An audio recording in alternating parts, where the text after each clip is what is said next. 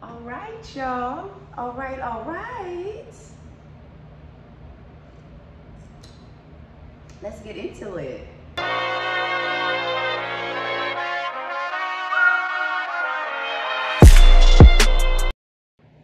It's Jazz, Min, Nicole, and welcome to Weight with Jazz, a safe space for the obese, the overweight, those who just want to lose weight, and myself to share our weight journeys and a little bit of my life too. I used to be 284 pounds 12 years ago. I lost 115 pounds naturally through intermittent fasting and running. That put me at about 175 pounds. I was still in the obesity category and I felt myself gaining weight. So I decided to pursue GLP-1 medication, brand name Zepbound.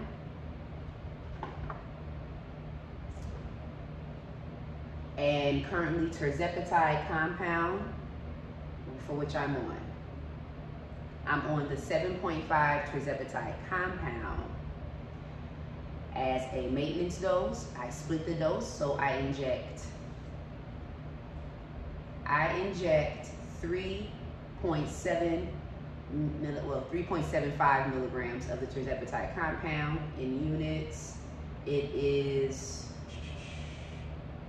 18.75, and that's what I administer weekly, once a week. So this is a week 3 update for maintenance. I have reached my goal of 130 pounds. Previous weigh-ins, it seems like I have been able to maintain the 130 without any setbacks. What's the tea this week?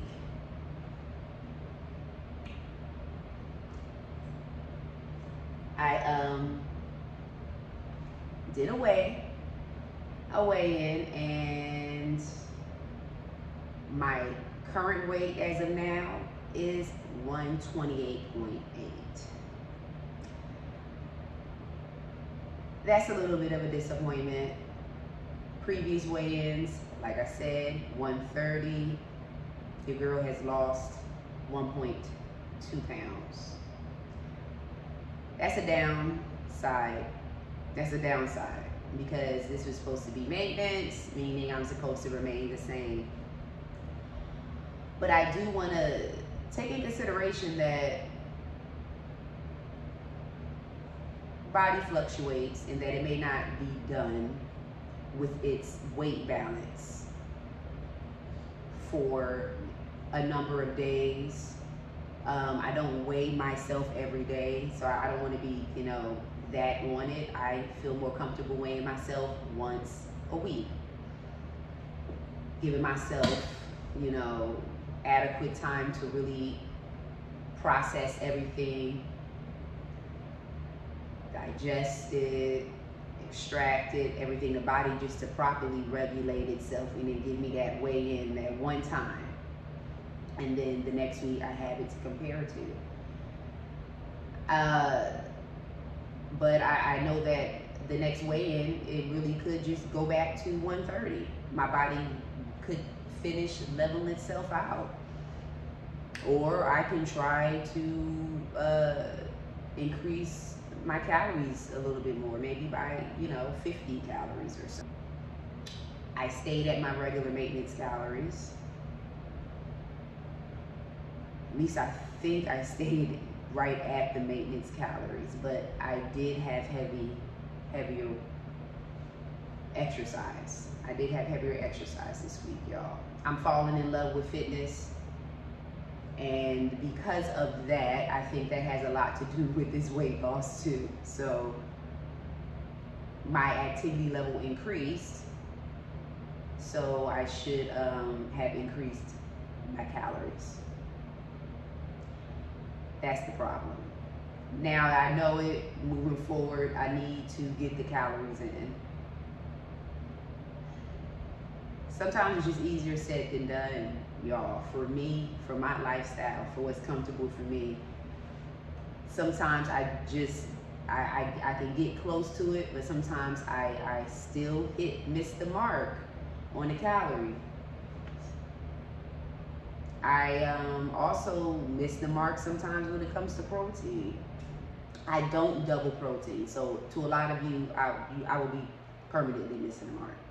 I don't double protein, and I never will, because I am protein resistant. I cannot digest high volumes of protein. It's a thing. That causes more bloat. It causes acid reflux. Causes a whole host of issues. Like I know that I can't do that. I have to take the adequate amount of protein that's recommended.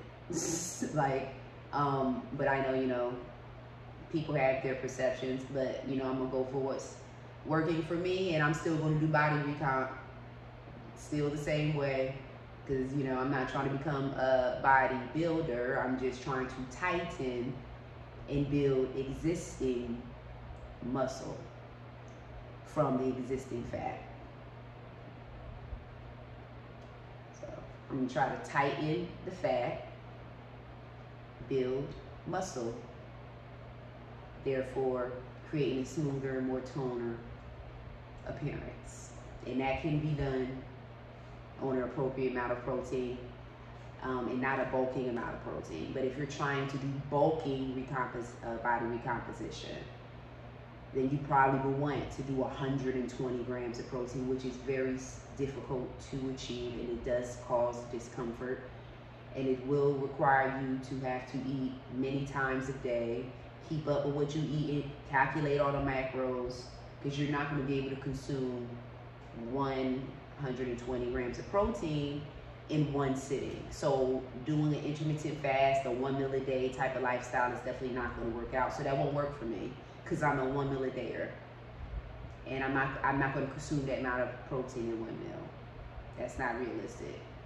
Over the course of a meal and a snack, I can consume 60 or 70 grams of protein and still, you know, hit my calorie count and be fine. This is my slim body recomp. I'm in a slim lane. I'm okay being slim. I'm not trying to have major gains. I just want small gains. Small gains using my existing, what's going on my body. You know what I mean? And if I develop a little bit more, that's fine. But I'm not trying to like be all out there. Like, the growing trend right now is growing muscle mass, and some of these folks, or some of these women, are doing a little bit more than just fitness training, okay, naturally, all right? It's a lot of roid life going on out here, roid behavior, people on roids, Anavar, all that type of stuff, you know what I'm saying? People are on small doses of these testosterone type hormones, and they're getting gains, and their voice is getting deeper. My voice is already raspier, okay? I'm not taking anything that's going to make that go deeper or make me grow an extra large area downstairs, extended area. It's going to, no. You know, so it's, you know, it's a lot of that going on. That trend is being heavy right now, being pushed. I'm into really natural body recomposition. Natural. Use your body. For me, I don't want to develop all of that, because I want to have a feminine physique. I want to remain a feminine type of aesthetic. Even being fit. I don't want to be fit and masculine looking. I want to be fit, feminine, soft, and frugal. I know y'all remember those words. Y'all know those words. So that's on that. Because I'm really into this weight training, I love just doing the basic workout. It doesn't have to be anything super vigorous where I'm sweating. That has a lot to do with me losing up 1.2 pounds. So I got to revamp real quick in meaning correct the wrong. So what's wrong is I did not consume enough calories to match my activity level. My activity level was up there, and it's going to continue to be up there because I have a little addiction, not a negative addiction, just, you know, I'm playfully saying that word. I have a strong desire for fitness, for physical activity. I like to do it at least 5 or 6 times a week. And I like to do it in the morning because it just is a refresher for me, and it just starts my day off. And sometimes if I have not had any physical activity, I'm a little moody. So I'm learning like this is a permanent incorporation in my life. Like it's something I really enjoy. I really hope you embrace fitness the same way and not look at it as a grueling task, a chore, because that makes it unsustainable. That makes losing weight and maintaining weight unsustainable because you don't enjoy the process. You haven't made it a permanent lifestyle where it's not a burden. It's just regularly a part of you. It has become regularly a part of me now. I really enjoy it. So that's that on the weight increase. On my maintenance goes. Were there any changes with my eating pattern? No changes. No. I've been eating relatively the same way. The maintenance dose is the right dose for me. What is your right dose? What is your sweet spot dose? Because I realized that my sweet spot dose is 3.75 milligrams. That's my sweet spot in maintenance. So I don't have the side effects.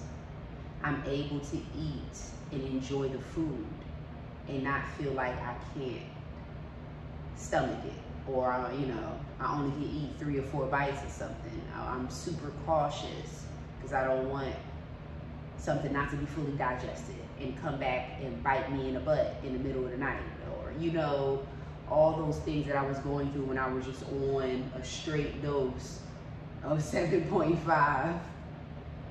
7.5 was working me out, but splitting it is just enough, and it's probably because of my body mass. I think weight has a lot to do with the absorption of this medication. So the smaller you get, I think it's like you need to be on a smaller dose. You do, because your body has less mass on it to absorb. It's gonna, it's gonna absorb this medication even more. It's going to reap the side effects. So that's why I was reaping the side effects like that, because I was at a lower weight. So that's my logic on that. See, it's good, y'all. This is chamomile tea, organic chamomile and lavender. Okay, and lavender, y'all. This is calming. I always need woosah moments with my life. I'm so glad I have an outlet of YouTube. Okay, I have the outlet. I can come. I can chit chat with y'all. Do my weekly weight updates. This, that, the third, plus more, because you know I talk all things weight and really what crossed my mind, y'all. So welcome to my channel. Welcome to my life. So I wanted to bring this up for those who are on brand medication, who are new, who need to understand the difference between a pen brand medication and a compound medication. I think, you know, it's appropriate, right? So I initially started on Zepbound. This is 2.5. And I thought it was much easier as far as administering than a compound. I was really relieved to have this medication. I knew nothing about a compound. I just knew about this medication that goes into your body through an injectable pen, and it suppresses your appetite, and you can lose a large amount of weight from it. That's all I knew, and I know what I've been going through all my life. So I decided to do my best to go through the process to get this medication through my primary provider. My primary provider approved my medication, you know, and sent off for the script. But I ran into hurdles from there. So from the approval process, I ran into hurdles. So I no longer, you know, move forward to paying the savings card price for it. I decided to do compound. So this is the compound. It comes in a box typically. Well, mine comes in a box. My provider is Amble. And I started at 5 milligram. This is an old vial, you know, so this is not a vial that I actually, you know, extract from. For those who think, oh, it's unsanitary, you can't, you know, this is just for demonstration purposes. Because currently I'm on 7.5, so mine comes as a, what is it? The milliliter is different than the 5 milligram. And it's extracted through a syringe. So the difference between these two is major. One is just simply done just through the click of a button. This has steps to it, okay? This is just, I mean, after a while you get used to it and then you can swiftly get it done, but it takes more time to pay attention to detail with this. So when this came about, I was nervous. I'm like, okay, a syringe? I have never injected myself with something in my life. Don't even like getting my blood drawn, because they always got a problem finding my vein. I'm always pricked, like, to the max, because somebody can't find my vein. So I'm like, I'm not gonna be able to do this. This compound's not gonna work. How am I gonna take this medication? I'm just gonna have to pay out of pocket for Zepbound. But I decided to go through Amble and get the compound because it just seemed more economical to me.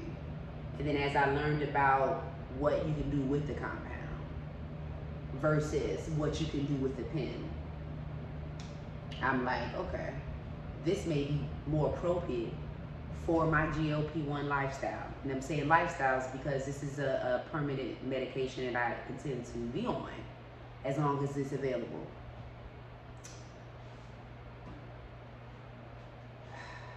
So that's my spill.